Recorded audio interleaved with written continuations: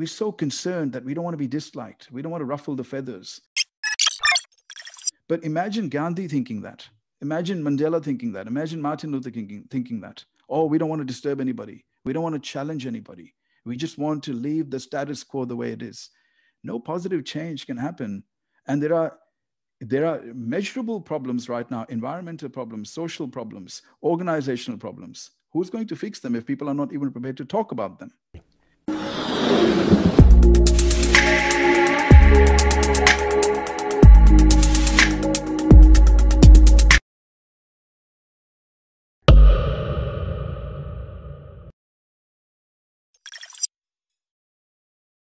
Our guest for today is Ron Malhotra.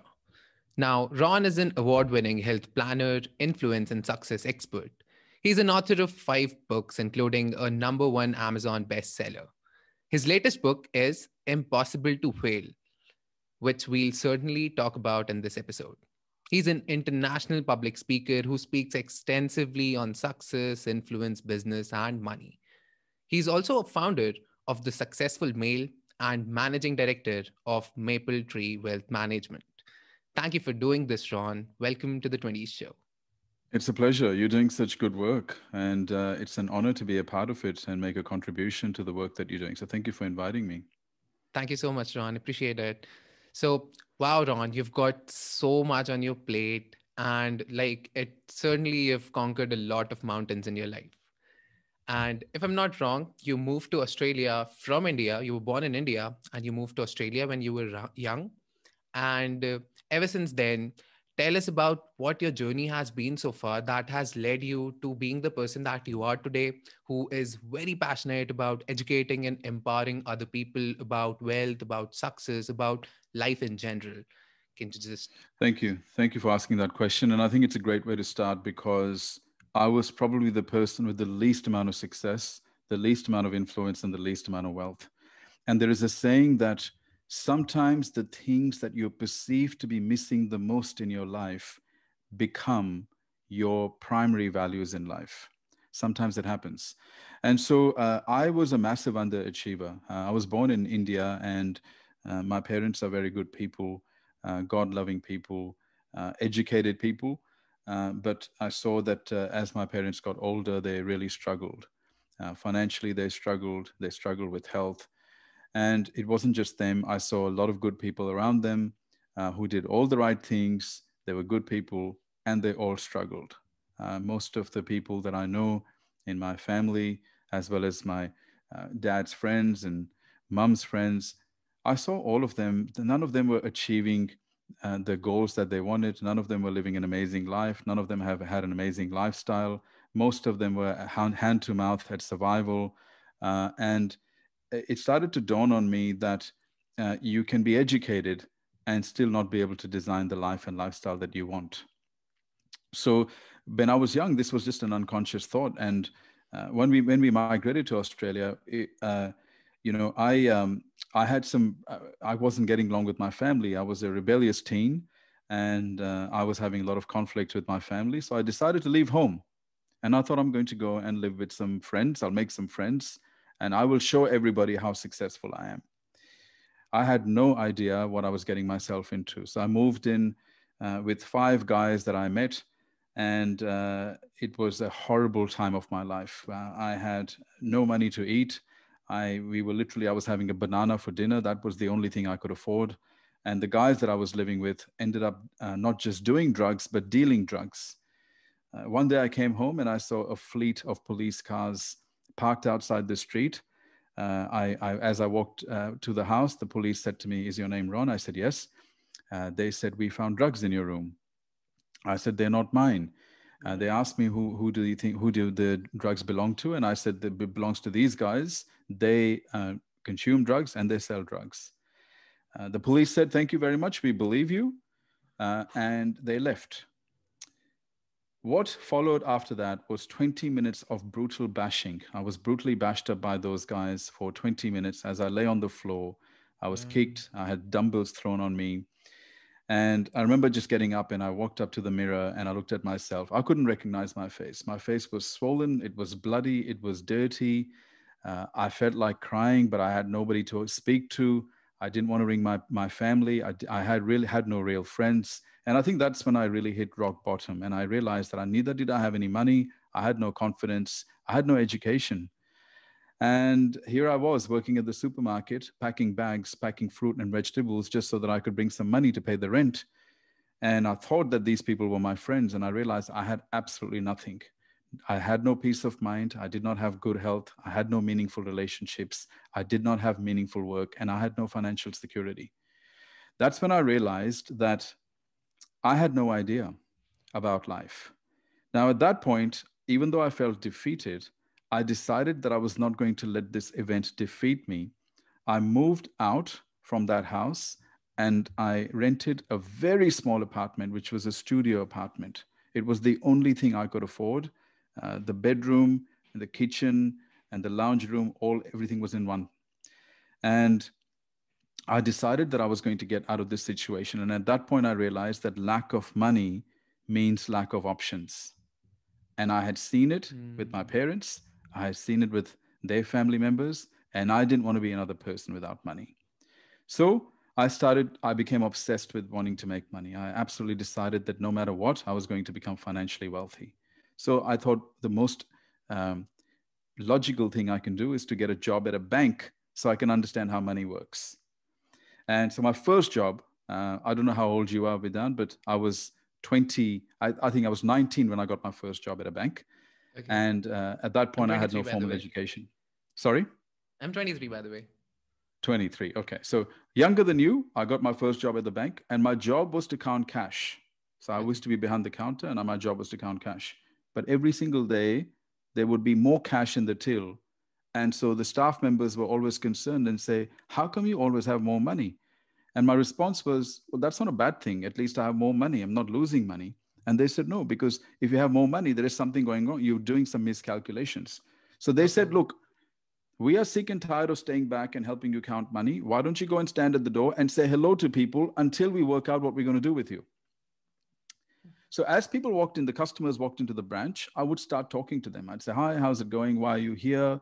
How can I help you? And I started to find out more about them. And I learned a lot about money because there was a lot of wealthy people coming into the bank. And I was very curious. I wanted to know. So I was asking them questions. Instead of helping them, they were helping me. One day, a regional manager walked into the branch and he saw how good I was at talking to people. He asked me, he called me, he said, what's your name? I told him my name. He said, would you like to be a financial advisor? I said, of course. So Wow. he put me through 6 months of training and I became the first financial advisor. I told my dad, I said, Dad, I'm a financial advisor. And my dad said, but you broke. How can you advise people on money? Now, at that point, I was just so excited that I had been given a position and I really wanted to prove myself. But over the next 18 months, I failed miserably. I did not understand money. I did not understand wealth. Here I was being given the position to advise people on their money, but I didn't understand money myself. And all the training that they had done was for me to sell financial products, not to give advice, Mm-hmm. right? So this is how my journey started. And anyway, long story short, by the time I was 31, I did very well. Even though I failed in my first and second role, my third role, fourth role, and fifth role in the world of financial services, I did extremely well. I worked in funds management, private banking, wealth management, and I acquired all the skills around money. But not only did I acquire those skills, I became a very successful investor. And by the time I was 31, I had acquired a few $1 million worth of assets. But I was doing Wow. well from everybody's definition. Mm-hmm. But there was a problem. I was coming home and I was always feeling angry and I was always having arguments with my wife. I was driving nice European cars. I was wearing Swiss watches. I was wearing expensive suits. I had a beautiful home, but every day I would come home and I would have a fight with my wife. I had headaches every Friday night and I felt depressed. I didn't know what was wrong. I thought I'm doing very well. I have a great position in a private bank. I'm making very good money. I have also become financially smart to be able to make investments. Why am I feeling this way? I couldn't understand it. And then somebody suggested to me that I maybe should get a coach or a mentor. So my first mentor I got at the age of 31. And I remember he was an old man and he said to me, who are you? And when he asked me, who are you? I said, I gave him my name. And he said, no, no, no, I didn't ask you your name. I asked you who you are. So I said, what do you mean who I am? Like, you want to know my nationality? You want to know my culture? You want to know my religion? He said, no, I want to know who you are. So I said, you want to know my occupation? He said, no. He said, tell me this. Did you pick your name? Did you pick your religion? Did you pick your nationality? Did you pick your culture? Did you even pick your occupation? Or was it influenced by external factors? Now, it was the first time I realized at the age of 31 that I had no idea who I was. I had no sense of identity, real sense of identity. At the age of 31, here I was. Everybody thought I was successful. I felt miserable.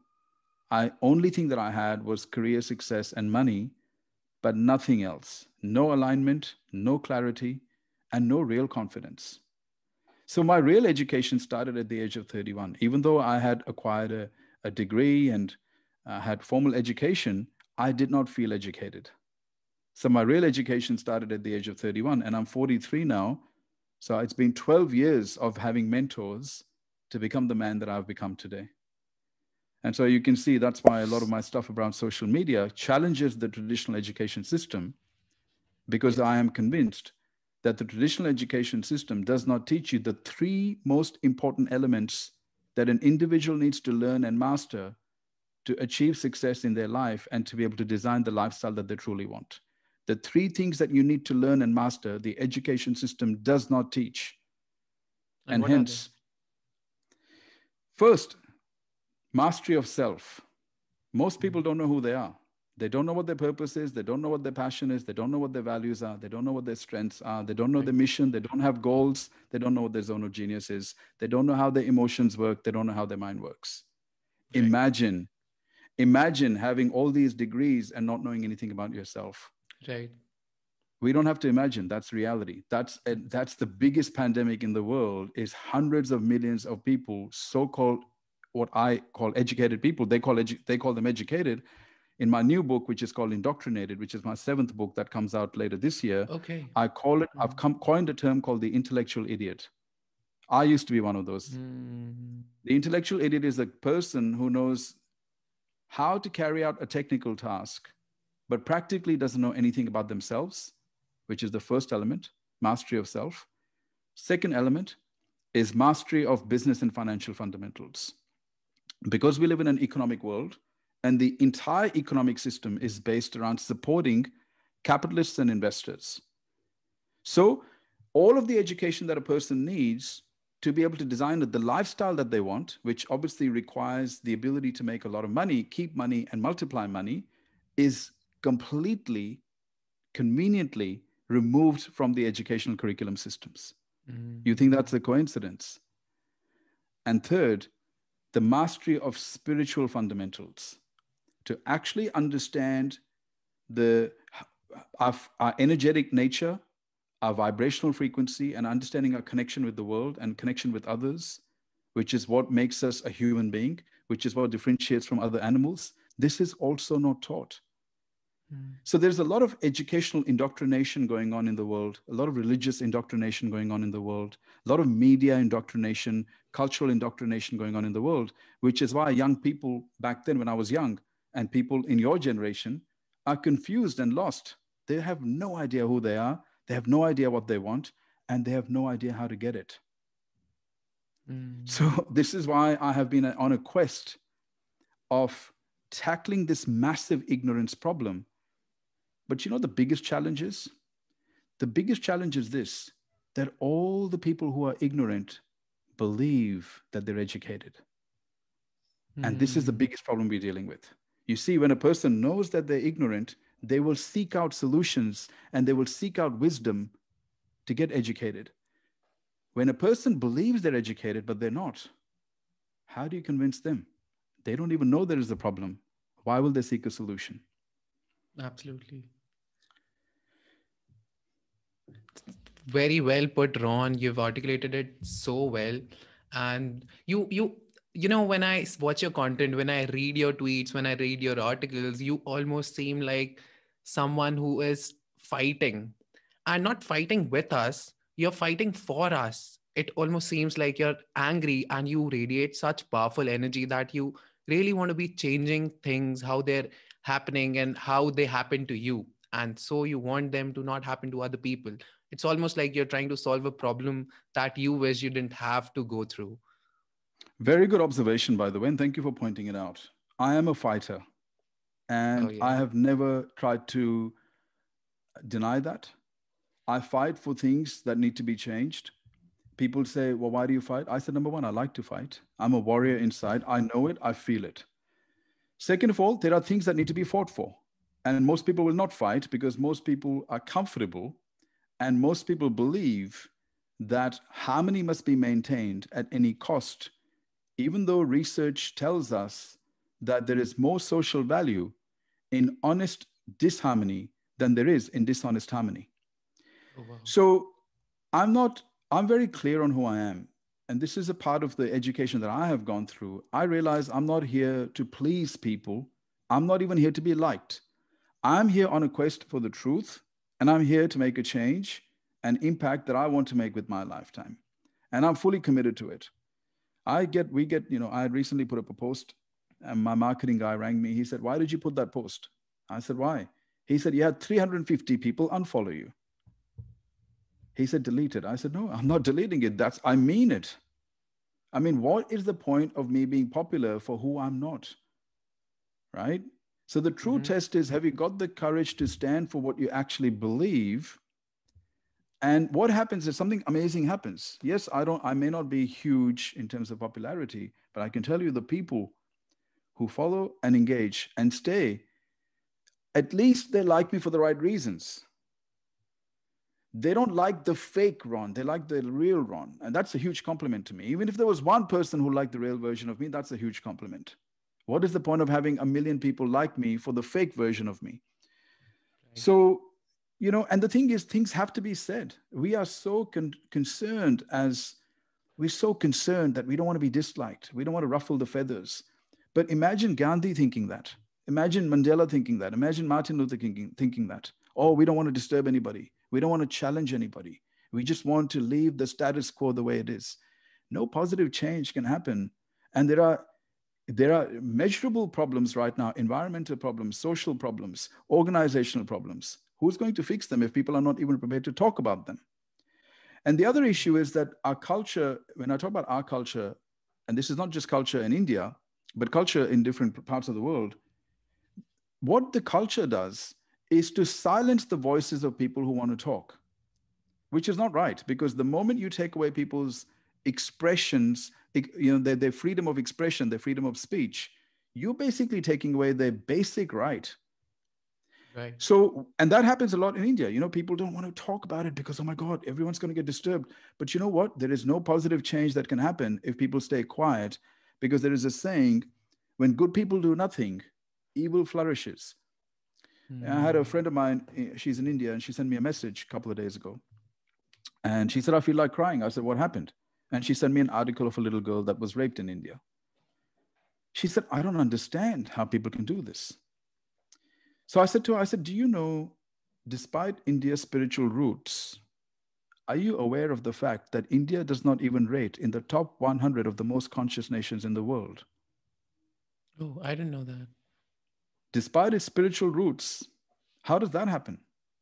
Because because the whole idea of spirituality and the whole idea of religion is to seek oneness and to seek wisdom and to seek evolution. The moment religion or culture stifles that, you have gone from seeking wisdom to indoctrination. Now there is control. And wherever there is control, there is fear. Okay? Wherever all need Hmm. for control comes from Absolutely. fear. Absolutely. So when you have a fear based culture, you have a fear based religion, you have a fear based consciousness in a country, the country cannot evolve. People cannot evolve because fear is a bad vibrational energy. Okay? The need to control kids, the need to control students, the need for control always comes from fear, right? Right. Right. So, and that's one of the things, I've come from being born in India, and And this is what happens every time I talk about these things. People say we don't want the Western values. I said, excuse me, why do you think that this is Western value? This is a value of freedom of expression. This is a value of growth. That's universal to all human beings across the world. This is not a Western value.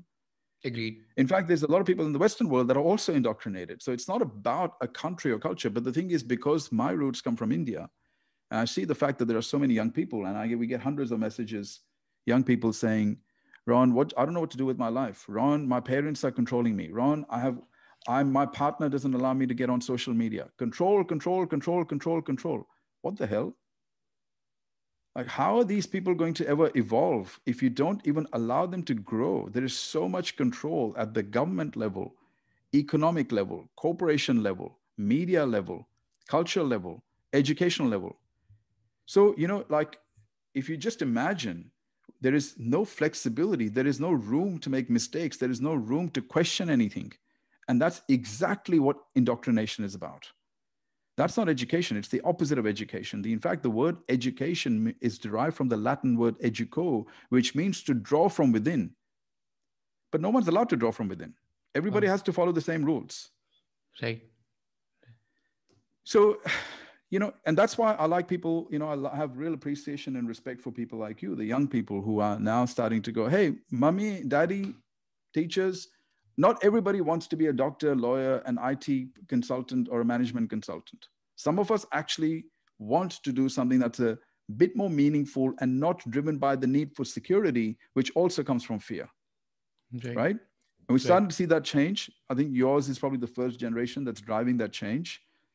And I think so majority too. of people, yeah, and majority of people who are even aware of this are your generation. I'm obviously, I'm older now, but I'm still a fighter. I've still Definitely got that are. energy of a young 20-year-old. You know what I mean? Definitely. So, Ron, I've got a few questions out there. Firstly, I would say that you've put out such a good point, the courage to be disliked. You put out your truth honestly, and you put it out without sugarcoating it.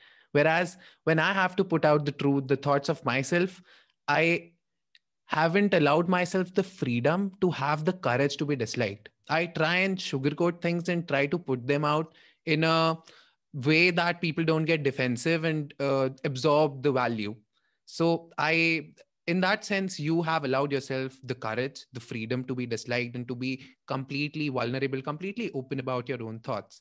And you also mentioned that you've read Nelson Mandela, you've read about Mahatma Gandhi. So has this courage to be disliked and to be comfortably you came out of reading autobiographies of these people?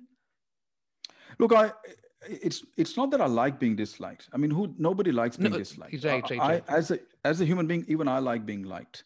But the Mhm. thing is, the main thing that I have learned by reading how these people, because Gandhi was a person who, when he started his movement, he only had 2 or 3 people by his side, to Mhm. eventually then leading 200 million plus people and being able to influence them to work with him. You have one human being who has now created a massive movement. How do you do it? The first, the quality of a great leader, which is what I aspire to be. I'm driven by, how do I become a high charactered leader? Is the You don't think about yourself, you see yourself as the vessel for change. The moment we are thinking about being liked, where is the focus? It's on us. It's no longer on the change. My need to be liked and validated and acknowledged and accepted now has become greater than my need to make a change. Okay. So where is the focus now? You've gone from the outward focus. I don't like this. I want to change this. Somebody needs to fix this. I'm going to fix this. Oh, but what are they going to think about me? Now you've gone from vision to fear. That's the problem, right? And from fear, you cannot create. From fear, you cannot inspire. From fear, you cannot lead. So courage is the fundamental quality that I've always believed that that's above all every quality. I have to first master courage. Now, by the way, there is nothing wrong in being considerate about other people's needs, as you're being. In fact, what you're doing is you're demonstrating empathy. You are demonstrating a level of kindness by giving consideration to how other people would feel if you were to be extremely blunt. It's a very respectable quality. So why? So what is the problem with that? Well, the problem is people do not change unless they feel significant emotional impact. Mm. Okay. So even though your intentions are good for you and your reputation, and they feel good in the short term, the question is, do they get transformed in the long term? No, they don't, because they Right. feel nothing. Why is it that you tell somebody, don't smoke, don't smoke, don't smoke? They keep smoking until the doctor says, look, you've got emphysema. Mm-hmm. All of a sudden, emotional impact, negative emotional impact, the person gives up. Same thing. They keep spending money, keep spending money, keep spending money. And then somebody tells them, look, you're going to go bankrupt. A lot of people then change habit at that point. Because Right. even though the emotional impact may be felt negatively in the short term, in the long term, it has a positive impact in many cases. Right. So I'm not here to offend people. I'm here to challenge people. Number one, if your beliefs have never been challenged, how do you know what you believe is the truth? Somebody's got Right. to challenge it. And do I do it because I want you to think I'm amazing?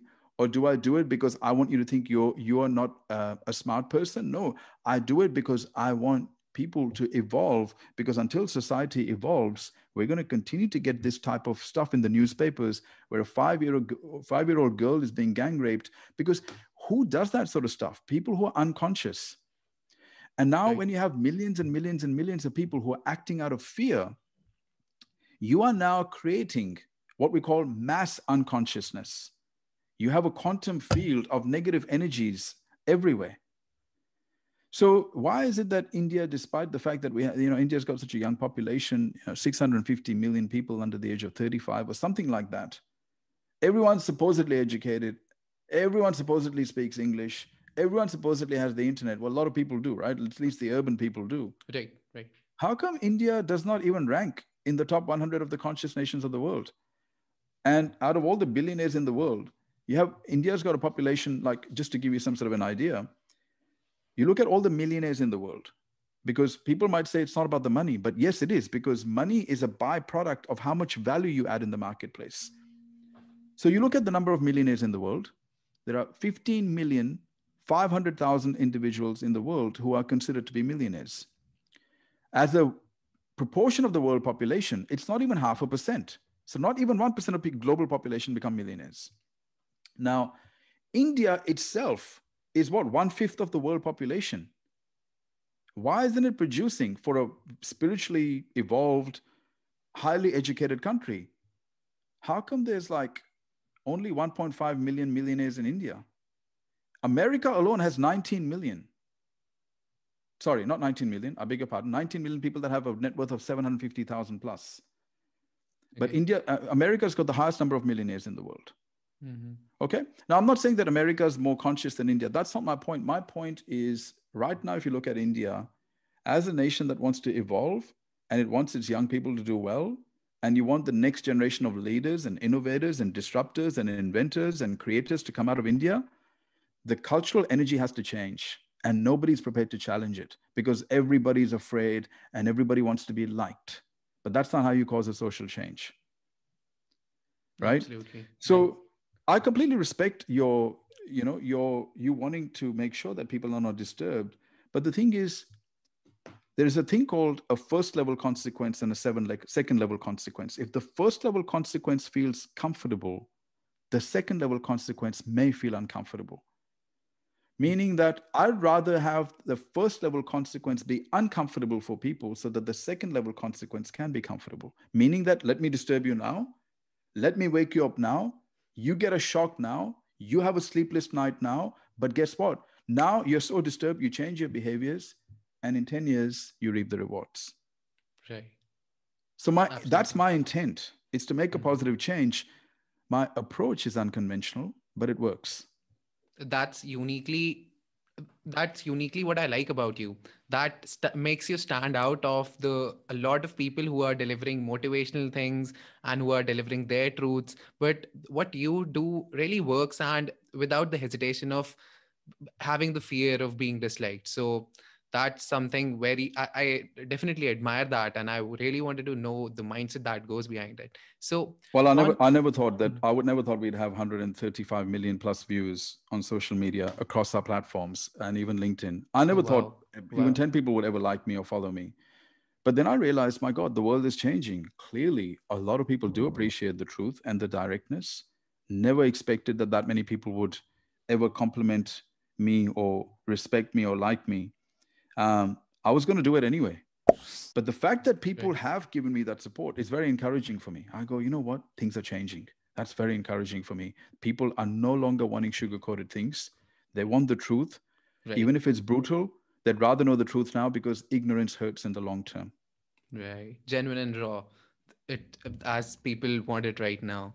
Right. So, I think so. Ron, you talk about fear, right? Fear is such like in the words of Stephen Pressfield, it's the our number one enemy is resistance, and it comes in the form of fear. It comes in the form of procrastination, and so how do you think people can break out of their fears? Like, I had this massive fear of public speaking, and deep down I know I could have been. So I now seem to think that fears are the guiding factors, wherein anything that makes you fearful, I just have to like see them as landmines. Okay, I am being fearful of this, let's just step on it and see how it blows off, and what it'll eventually shake my beliefs, and then I'll form new beliefs that okay, what I thought was a scary act is something that I am emotionally connected with, and I have a greater chance of growing in it. So that's how I was able to overcome my fear of public speaking. I just tried, I joined Toastmasters Club. And so now I know that I have to chase fears, whatever the fear I have. And so, how would you suggest people to break free from their fears? Well, my belief is that if you're ever going to solve a problem, you have to understand the cause of the problem first. Hmm. Okay. You can never Explain solve a that. problem until you understand the cause, because if you don't understand the cause, you will fix the symptom, but you can't fix the problem, which is why a lot of people go to motivational lectures, they will listen to they read the books, they watch the YouTube videos, and there's no change. The reason is they have not identified the cause of the problem. So the cause of fear is always ignorance, always something you don't understand. Think about it, right? How confident and courageous are we to try something when we know something? For example, if you know how to ride a bike, you have the courage to ride a bike. When you don't know how to ride the bike, you feel fear, whether it's driving a car. If you're experienced in going out by yourself and meeting new people, you have less fear. If you don't have it, you don't do it. So it's the first problem that you want to tackle is this fear, and that can only be solved through acquisition of wisdom, not by acquisition of information. A lot of the information out there is not really wisdom because it's not rooted in time tested, proven fundamentals. So, one of the things that I did was I educated myself on how things work. How does life work? How do I work? How does my mind work? How do my emotions work? How do people work? How relationships work? How does business work? How does influence work? How does money work? How does spirituality work? What does spirituality even mean? What does money even mean? What does business even mean? So I'll go into the absolute basics of everything, right? So the fact that we have multiple businesses and brands, I have no fear in business. Why? Because I understand the fundamentals of business. I have no fear of anything now because I understand the fundamentals. I always go to the grassroots level and try and understand everything. For example, everyone's talking about wealth these days. It's trendy to talk about wealth on social media. Everyone seems to be an expert on Bitcoin or forex trading or value investing or whatever it is. You ask majority of people, how do you even define wealth? And they will not be able to tell you. It Right. starts there. Most people don't even know how their own mind works. Our mind doesn't work the way we think it works. And fundamentally, because of a misunderstanding of how our mind works, the entire education system has been built upon developing the intellectual mind, but not the intuitive and the imaginative mind. All of the problems in the world stem from ignorance. And here is the thing today we have more access to more information than ever before. But now we have the reverse problem. Where do you start? You type in the word wealth creation in Google, and 50 million results come up. Where do you start now? Right. That's why you've always got to go back to the fundamentals, the proven fundamentals. As an example, what does wealth mean? Financial wealth. Wealth is the ability for an individual to create the life and lifestyle that they want without having to work. So until you have to work, you're not wealthy. If you choose to work, you're wealthy, because if you don't have to work and you can retire, for example, I don't have to work. If I decided that I don't want to work from today, I have set myself in a way that I could retire, but I choose to work, and I will choose to work till the day I die. Right. Okay. So we have to understand this. And the other thing is, how do you become wealthy? There are only two ways. There are only two ways to become wealthy. How many people do you even understand that? So the issue that happens is when people don't understand the basics, they try and get fancy. Oh, I'm going to buy this stock. I'm going to buy Tesla. I'm going to buy this. That's not how you become wealthy. I mean, if that's how you became wealthy, then everybody would become wealthy. It's so easy to buy Right. stocks. So when we don't understand, and one of the reasons why the ignorance exists is because I'm making a case in my new book, Indoctrinated, and then in brackets, the subtitle is how the education system perpetuates mediocrity, conformity, and indistinguishability. So I'm making an entire case for how deliberately you have taken out money education, business education, capitalist education, spiritual education, self-education out of the curriculum. What are you teaching the kids? Logarithms, geography, biology? Fine, you can teach that, but that should be secondary. That can't be primary education. Most of it's not applied by people. And you're talking to somebody who's done an executive MBA degree. What did it teach me about running a business? Probably 5% of everything that I have learned about running a business came from the MBA degree. 95% came from mentors and experience. So we have to start to challenge the way the education system is working. And the ignorance is one of the reasons for fear. Because think about how confident you are at attempting something when you don't have fear. Right. When you understand how things work, you will be happy to drive a car because you don't have ignorance about driving a car. You understand how the gearbox works. You understand how the accelerator works. You understand how the brakes work. Now you have less ignorance, so you drive a car. Wherever we have ignorance, we have high fear. And that eventually, because our mental habits reside in the subconscious mind, as we continue to do the same thing over and over and over again, that becomes a habit. Then the mind automatically does it. You get up in the morning and you feel fear for no damn reason. There's no logical reason. But now you've got a Yeah. mental habit. So then the mind produces its own thinking and its own feeling. And then the person becomes a slave to the mind, which is why in every scripture of the world, they have talked about mind mastery. Mind makes a fantastic servant, but a terrible master. So that's why we have to teach young people from the beginning how their mind works. I mean, I have an 8-year-old daughter. My daughter can explain to my mother-in-law how the mind works Wow. because we have sat down and I say, yeah, because she understands. She says, this is my mind. And I have told her, I said, never, ever say anything about yourself that you don't want to come true. And she said, why? But if I say it's going to happen, I said, not if you say it once, not if you say it twice, not if you say, but you engage with any thought repetitively, eventually gets embedded into your subconscious mind. Once it's accepted by the subconscious mind, it will make alterations to your physiology, your behaviors, so that the concept that's in your subconscious mind and your behaviors start to align. Right. You will then become that person, good or Agree. bad. So we have to teach, and young kids are not taught. They're thinking all kinds of things. I see young guys have reached out to me, gone, Ron, I'm addicted to pornography. And they're helpless. They literally cannot control themselves. They are addicted to the device. I use the device as a producer, not as a consumer. I control what it's going to do. It doesn't control me. And the reason is very simple. I understand how my mind works. So I will not allow something like this to get inside the part of my mind where I can be controlled. But other people have no filters. They have nothing to block this stuff. So what Right. they do is they get up in the morning, they watch the news, they listen to the negative parents and their negative friends, they listen to the negative media. All of this every single day becomes a part of the subconscious core. And then fear becomes a natural habit. That's brilliant articulation, Ron. So tell me, how does one master money? Well, the first thing is I have developed a model called CISPIP. Okay, I'm going to SISPIP. And the first thing I say SISPIP. to people All is right. it's what I call the wealth creation sequence. The first element, if you're ever going to create wealth, the first problem you have to solve is the skills problem. Okay. And we're not talking about skills that allow you to do a job. We're talking about skills that are in high demand and are transferable across different industries. That's the first problem you have to solve. Once you can solve that problem of acquiring skills that are in high demand and transferable, you can then influence your income, which is the I. Okay, because until you can influence your income, you can't create wealth. If your boss influences your income, if the company that you work for influences your income, and you have very little control of your income, you can't create wealth. You've got a problem already. So the Right. second problem after solving the skills problem is you have to have the ability to influence your income. The third, which is the S in CISPIP, is savings.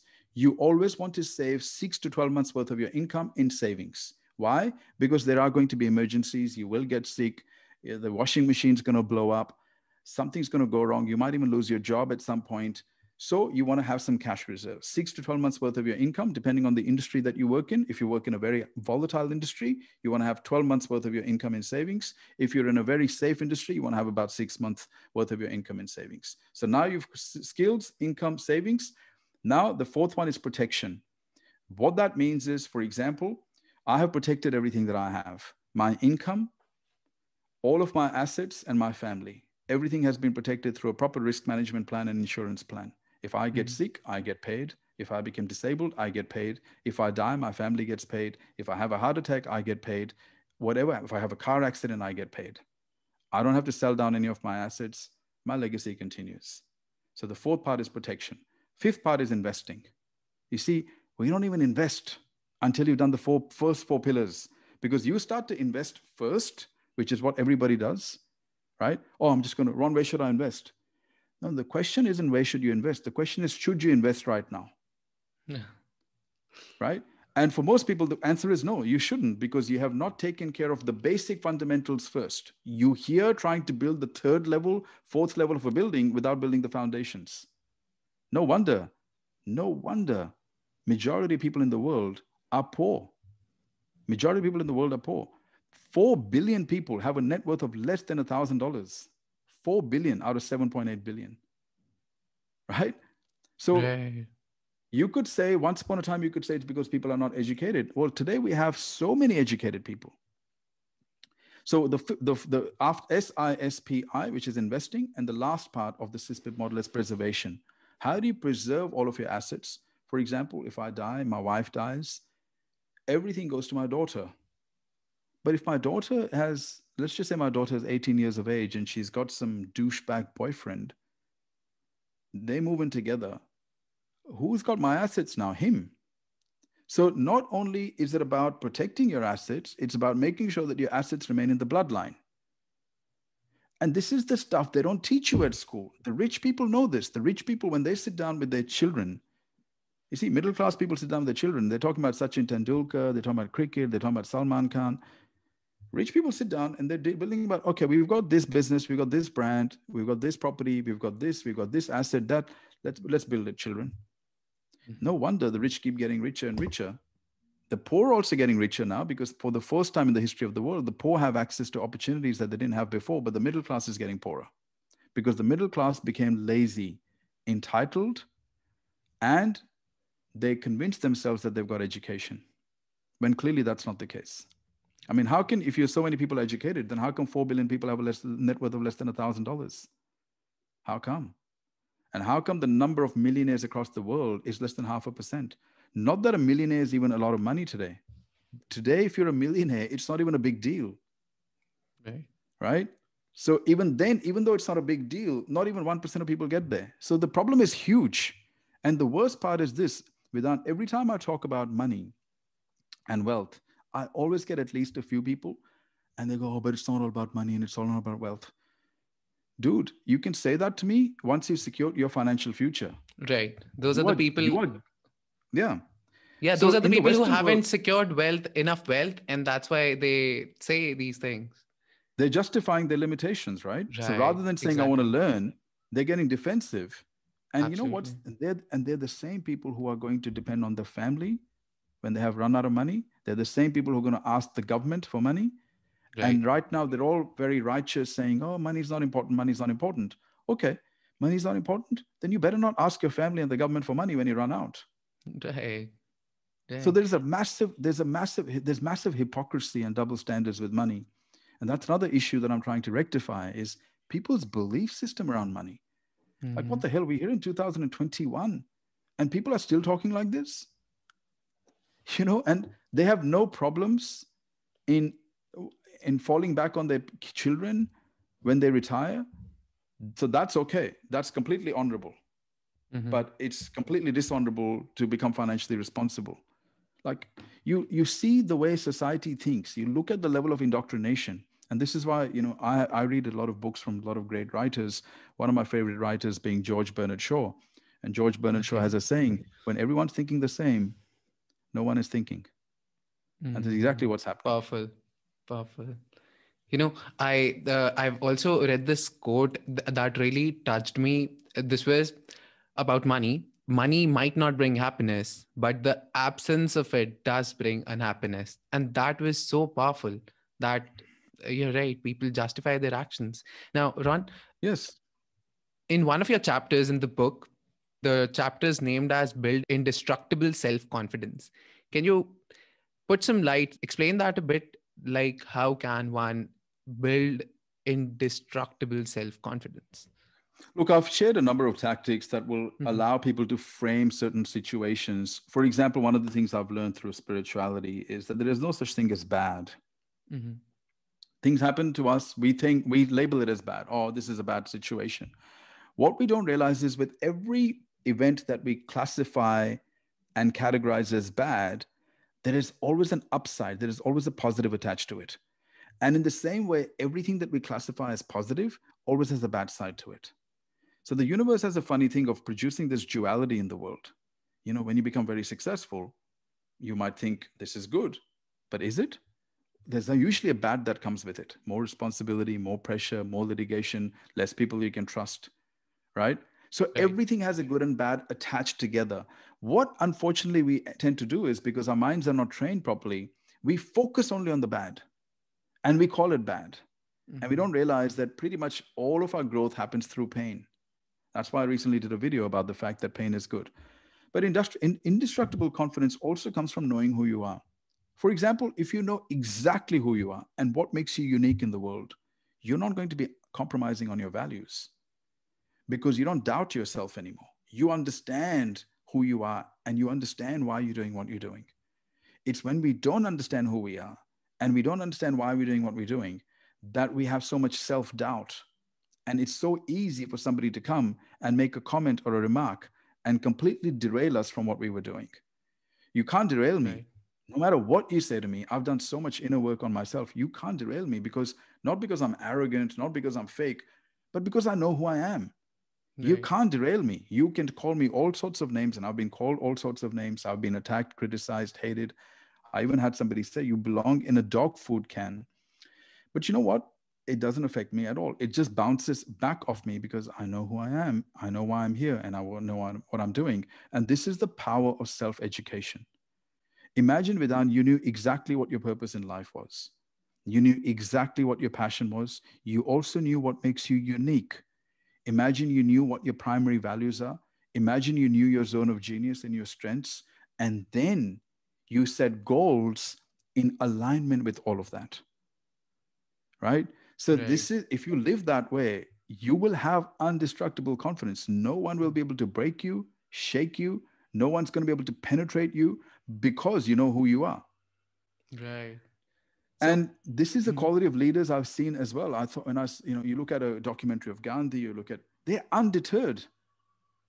You can beat them, imprison them, warn them, no difference. They are still as convicted about what they want to do, no matter what you threaten them with. But the average person is so weak in their conviction that all it takes is a friend's opinion and it derails them. We are Mhm. so weak. Our inner character is so weak because we don't develop it. You see, Right. character is not something you're born with. You have to develop it over a period of time. I had no character when I was young, and I used to get derailed easily. All it took was somebody's opinion, and I would stop doing it. And I remember this happening with my first book, Eight Wealth Habits of Financially Successful People. I had done so much inner work on myself. And yet, one friend said to me, "Oh, you're going to be a big shot now. You're going to be a big author now." And I stopped writing my book for 6 weeks. It What? affected me that much. And I realized all of this work I've done on myself, I'm still weak charactered, right? It takes time. And you can, over a period of time, build this indestructible interior. And then it's very hard to penetrate you Mm-hmm. because you are flexible about other things, but you are not, you are stubborn about your own goals. You are stubborn Right. about your purpose. Right. And that, what happens is, and in any human society, in any organization, in any team, the person who is the most convicted, the most assured about who they are, and the most assured about what they're doing is the person that everybody gravitates towards. And that person is automatically elevated to the ranks of leadership because they're seen to be a pillar of strength in a world where majority of people are completely lost and confused about who they are. That's That's why so all powerful. but that's why even in Greece they used to say, in Delphi, Greece, in 2000 years ago, they used to say that it's all wisdom starts with knowing thyself. Hmm. There is no wisdom without unless you know yourself. You can do all the tactical stuff. Ron, I'm going to learn how to be confident. I'll know how to wear nice cologne, nice clothes. I'll wear designer clothes. I'll know how to shake hands, make eye contact. But you know what? Internally, if you don't know who you are, none of that's going to work. Right. And for young men, because I run the Successful Male, I get a lot of young men reaching out and saying, how do I find my ideal girlfriend, or how do I get women to go on a date? And I said, women are very intuitive. Women always like a man who is sure about who he is, and they can feel it, they can sense it, and they can also sense when you're not sure about yourself. And you Powerful can go to advice the from men. gym. It's true. You can go to the gym, you can put on the Hugo Boss aftershave, you can wear the nice watches, but if internally you're disconnected, none of it will help. If internally you are pretty connected, aligned, then you wear the Hugo Boss aftershave, you wear a nice watch, you wear a nice jacket. Now you've got the inside and outside completely aligned. You become a magnet. You become so charismatic naturally. See, but you can't Hmm. buy that. You can't fix that problem by just going to the gym when internally you have self doubt. That's why you got to start with knowing yourself. Right. So everything boils down to the question, answering the question, who am I? It's almost like when somebody else says, "Oh, Vedant, you're smart. Oh, Ron, you're brilliant." And when we associate others' opinion with ourselves, that, "Oh, I am smart, I am successful." And the same person, when we associate their opinions of ourselves with our own opinion of ourselves, that's when others become our masters. When the same person or anybody else says, "Oh, you're selfish, oh, you're unsuccessful, oh, you are greedy," or someone like that, then we also take it to our heart and we associate I Very with that true. as well. I am Very true. greedy. That's why I don't have the highs and lows. So you might say, Right. Ron, you're amazing. You're doing amazing things. Hmm. Lovely. Thank you so much for the compliment. I like it, Right. but I'm over it Right. now. 2 minutes later, I'm Right. over it. I'm on a mission. Same thing if you say, Ron, you're an idiot. You have no idea. You're an ignorant fool. No problem. I will take it on board. 2 minutes later, I've forgotten it. Both ways, I'm not allowing somebody else to dictate my identity. I'm not going to get fascinated by the compliments and get flattered by it to the point that I lose my sense of reality. At the same time, I'm not going to be so discouraged by somebody's negative opinions of me because I want to be real at all times, right? Right. And that is the character we need. We don't want to get, because otherwise you can get swayed. Imagine you become a leader and you have somebody flattering you all the time. You know what? It takes us away from our mission. The mission is more important than me. I am the vehicle through which it's going to happen. I must not become arrogant and egotistical about the fact that I have developed certain gifts, or those gifts have been given to me. I must use them for a bigger purpose rather than just serving myself. Now, I'm not saying I don't serve myself. Of course, I sell, I market, I promote. In every single way, I also serve myself and my family, but I first find a way to serve others, and then I serve others to serve me. I also know how to serve myself without serving others, but I choose not to do that. That's so insightful, Ron. So now we will come down towards the very last section of our conversation of our podcast episode, which is called the Fiery Five. These are the last five quick questions. And so let's directly dive into the first question for you. So, Ron, if you were given an opportunity to create one law that every person in the world had to follow, what would that law be? That everybody has to do personal development, otherwise they don't get paid. Uh-huh. Interesting. By reading books and things like it? Yeah, reading books, mentoring, reflection, all of these sorts of things. Absolutely, I can make it absolutely mandatory. In fact, I spoke to my wife about it. I'd say to people, you would not get tax breaks, you would not get to go on a holiday if you did until you do personal development, because it would benefit them and it would benefit their families. Right. Powerful. Uh, what is the book or books you have given the most as gift to other people? Or what are one of the three books that have greatly influenced you in your lives? What are the top three books? I think the first one would be As a Man Thinketh by James Allen. James I Allen. have Yeah. gifted that and I've recommended it to many, many people. Wow. I'm just trying to think what other books have impacted me a lot.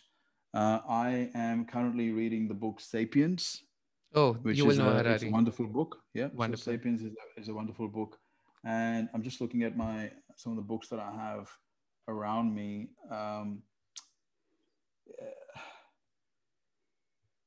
Just thinking, what's the third book that I could recommend? *Deep Work*. Deep work. *Deep Carl Work*, Newport. yes, by Cal Newport. Yeah, which Carl is, Newport. I think, especially today, it's become pretty. It's definitely a superpower today if you can do deep work, because so many people have Absolutely lost agree their with you. ability to do it. Right. And we constantly lose it again. So we have to maintain that ability to focus. Right. Wonderful. Definitely a superpower today. Love those Yeah. three book recommendations. Everyone who's listening to it must buy these books, get them.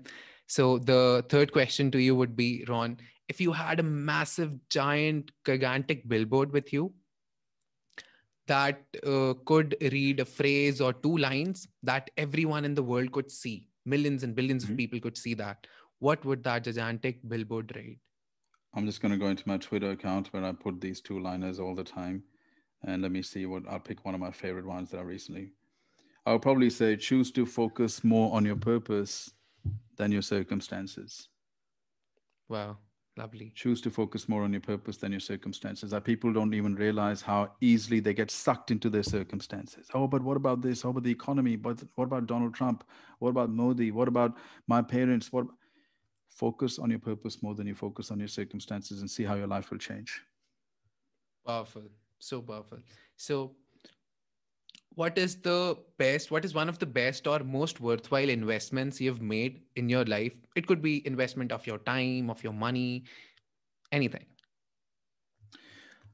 I think, I mean, the best investment, as Benjamin Franklin said, is the investment you make in yourself. I think the best, and I can tell you these are the three best investments: mastery of myself, mastery of business and financial fundamentals, and mastery of spiritual laws. When I say mastery of spiritual laws, am I a master? No, but I'm working towards it. An understanding of our energetic nature, the supernatural, the paranormal, the metaphysical, which goes beyond the physical world that we identify with through our sensory factors, has given me such a profound understanding of the human condition.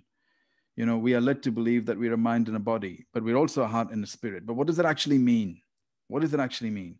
And I've always, this is something, an observation I have made. The more you identify yourself as a mind and a body, the more struggles you have in your life, the more you start to understand the energetic nature of your spirit and your heart, the more you're able to do things that will astonish you.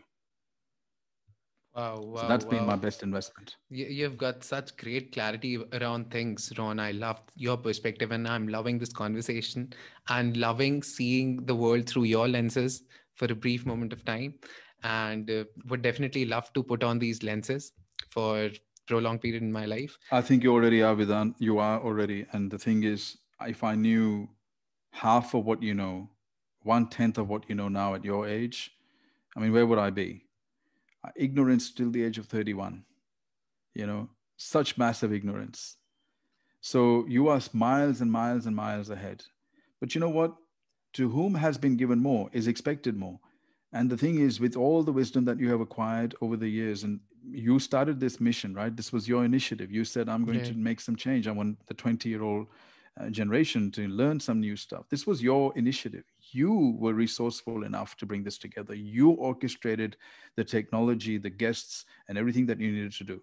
So now you have acquired so much wisdom already. At your age, you know more than your last 10 generations probably knew put together. Question That now is, what definitely are you going to feels do with good. it? Yeah, Yeah, but definitely. you've got a massive responsibility ahead of you. And I see somebody like you, and all I see is a global leader. I see somebody who is going to shift things, and you have what it takes. But you have to, it's like a seed. The way I explain it to people is, I said, look, you've got the seed.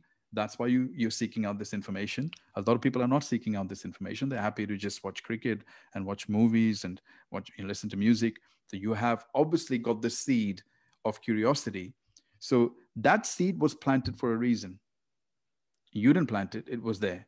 You have now discovered the seed. Now, for that seed to grow into a tree, you have to nurture that seed, you have to give it water, and you have to give it sunshine. If you Right. don't, the seed doesn't grow. But you've got the seed Mhm. done. Thank you so much, Ron. That's really empowering for me to hear it from you. Now, we'll quickly come up to the fifth question, which is, Ron, we often go through failures in our lives. And I know we're a bit stretched out of the time that you had. And I really thank you for being still here. So, we go through failures in our lives. And when we go through those failures, apparently they seem like major dips in our lives. And like we don't seem to understand why we are here now.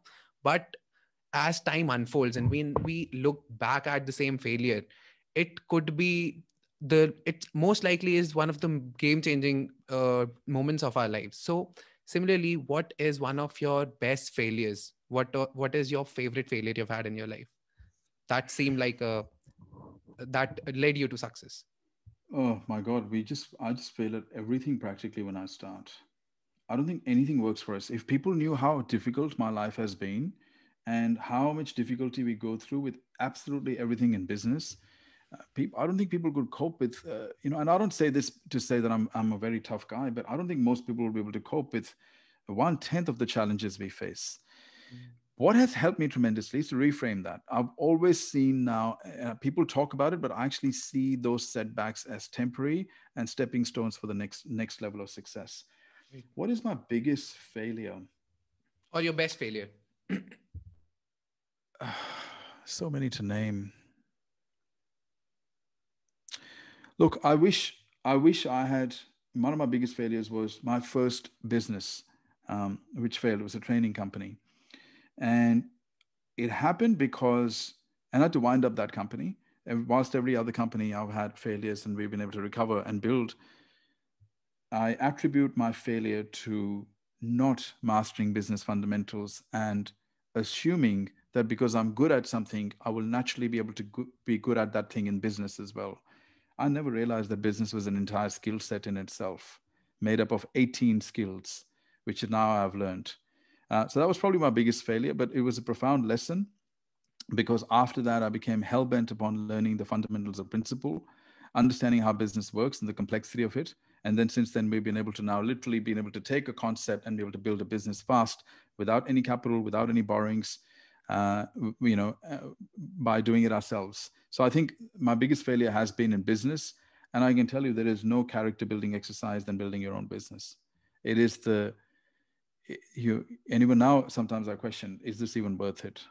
And then I always say it was worth it. It was all, you look back and you say it was worth it. But business is tough. I think it's a wonderful opportunity, and I wish that I had had some support, some mentorship early on in my life, because my one of my biggest regrets is what could I have done, And people say don't have any regrets, but because I'm so achievement orientated, the question in my mind always is what could I have done if I had come across the right wisdom and the right mentors in my 20s instead of my 30s. The compound effect of that would have been, where would I be? And I do feel a regret because I'm 43.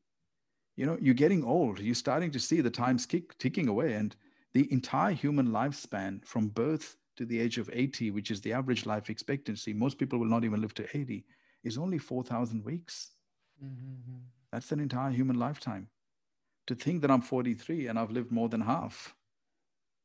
But possibly if you have had mentors in your 20s, you wouldn't have been mentoring the people. You wouldn't have the zeal to educate and empower other people, because 100%. so it's we are lucky that you didn't get your mentors. That's a selfish perspective, but probably that's going to be something really fulfilling for you going down the lane, right? But imagine where you would be at 43, Vidhan. I Imagine where you would be at 43, right? Like you, I mean, you should, in comparison to where you are at 43, my achievements and accomplishments should be dwarfed in comparison to what you're able to accomplish. Simply because you have had the opportunity to get the wisdom through all the people that you are interviewing. And the Right. fact that you already have the insight to know that this is where you should be going down. So, you know what?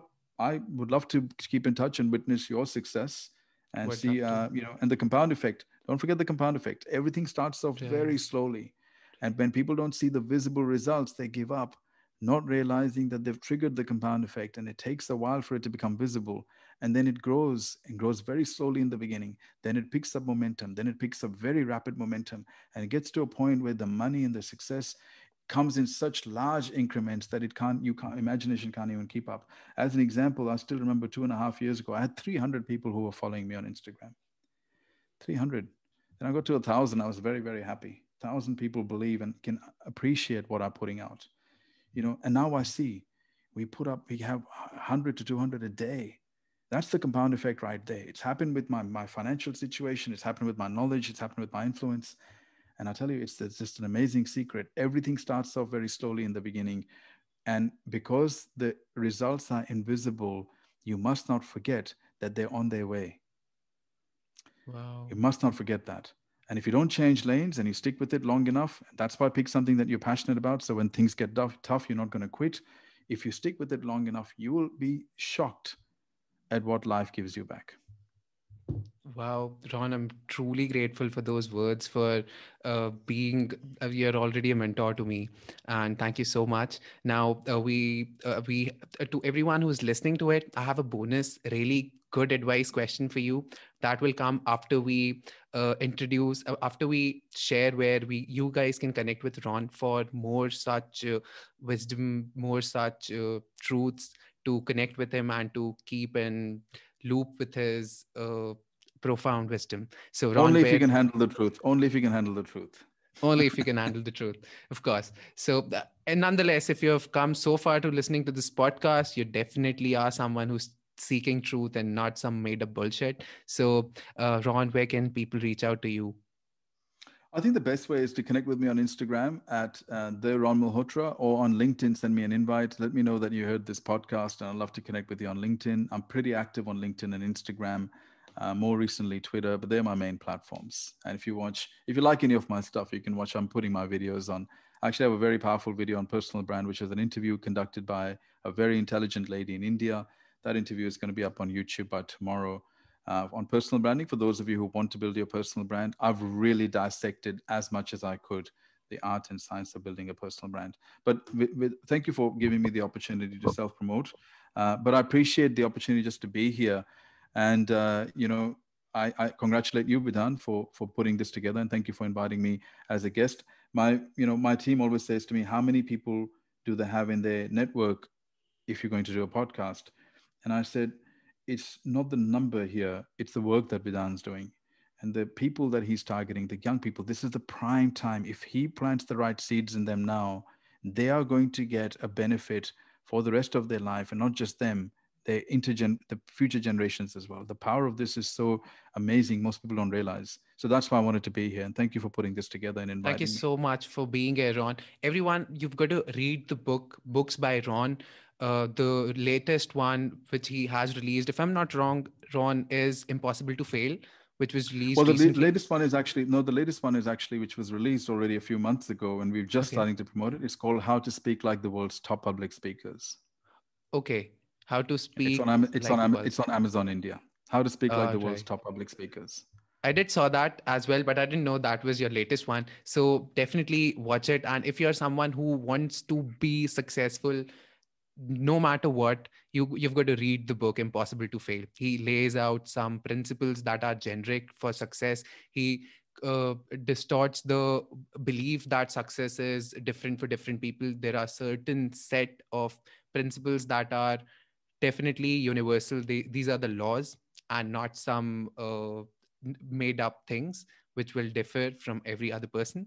So that's the I'll link down all the portals to connect with Ron. And my final question to you, Ron, would be, what would you advise to a person who is just graduated out of his college, who's a smart driven student, and who is entering into the real world? What would you advise them, and what advice should they ignore? Well, I would say now that the world has changed. Most of us were educated in a system that was a byproduct of the Industrial Revolution. The world has changed. And go back to the words of Charles Darwin, who said, it's not the fastest or the strongest, but the most adaptable species that survive. This is the time to adapt. The world has changed. The way you think has to change. The way you educate yourself has to change. And the way you bring value to the marketplace has to change. Within 5 to 10 years, Jack Ma said that 800 million jobs will be lost. Artificial intelligence, automation, and outsourcing trends are going to create havoc for a lot of white collar laborers. And don't forget that in the Industrial Revolution, blue collar workers were the laborers. In the information age, it was the white collar workers that became the laborers. So if you want to do well, you're going to have to start with self discovery, understand and master the laws of spirituality, and understand the business and financial fundamentals. And if you do these three things, you will be able to design the life and lifestyle that you want. Thank you so much. That was lovely advice for people. Thank you so much, Ron, for being here. It was lovely for us to have you, for the listeners, for me. And I'm hoping, I'm sure I'm going to get you sometime in the future where we can dive deep into wealth creation, which I really am very excited to be talking with you about. And Let's do it, thank you, Vedant. Ron. Just put a list of questions just created around money, wealth, psychology of money, wealth creation, all of that sort of stuff, and we can go deep dive. If you put a list of specific questions, I'm happy to answer them for you. 100%. I have a lot of questions already listed up, but I wanted this conversation to just go the way it was going. And I absolutely am amazed by it. I loved it. I'm going to go back and listen to this conversation again without a Thank question you. of doubt. So thank you so Thank you. much for being here, Ron. It's my pleasure. Thank you for having me. Appreciate it.